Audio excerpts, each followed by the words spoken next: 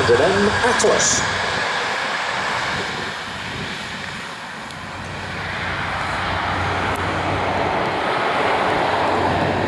Im Display heute ist das vierte von 5 Entwicklungsflugzeugen, das im Flight-Test-Programm benutzt wurde oder benutzt wird. Ja, und Sie haben gesehen, direkt nach dem Start ist der A400 in einen steilen Steigflug mit über 30 Grad Nase nach oben gegangen.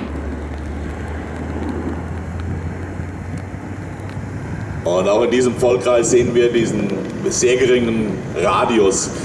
Das heißt, der A400 war gar nicht weit weg auf der Gegenseite und kommt hier mit ungefähr 60 Grad Schräglage wieder zurück zum Publikum.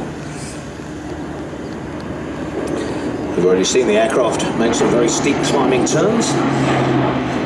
And now you see it in a 360-degree climbing and descending turn, showing just how small the radius that they delivered to the Luftwaffe in the static park next to the aircraft it's replacing, the C-160 Transall.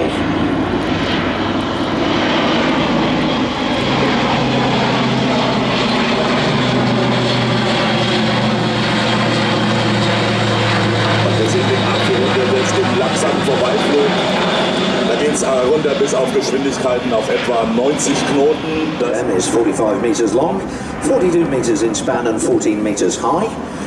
Has a maximum takeoff weight of 141,000 kilograms and a maximum speed of 750 kilometers an hour. Ja, und am Ende dieses Vorbeiflugs wird er mit 3G nach oben ziehen und mit einer 120 Grad Schräglage wieder zurückkommen. During that maneuver, the aircraft put into, would you believe, plus 3G, a remarkable capability for a transport aircraft. Tiefflug steil nach oben zu ziehen und außerhalb der Reichweite von kleinen Waffen, sogenannten Handheld Weapons oder Manpads, das heißt also Gewehren oder schultergestützten Raketen zu kommen. That rapid climb and the 120-degree final landing with maximum braking. Now just watch how short this landing roll is. Ja genau, achten Sie mal auf die Stoppstrecke, auf die Landestrecke für dieses sehr große Flugzeug. In relativ kurzer Zeit nach dem Aufsetzen wird er schon zum Stehen kommen. There's one of the advantages of being a propeller-driven aircraft. You can put the propellers into beta range, which eventually essentially is reverse pitch. And enables the aircraft to stop at such a short distance.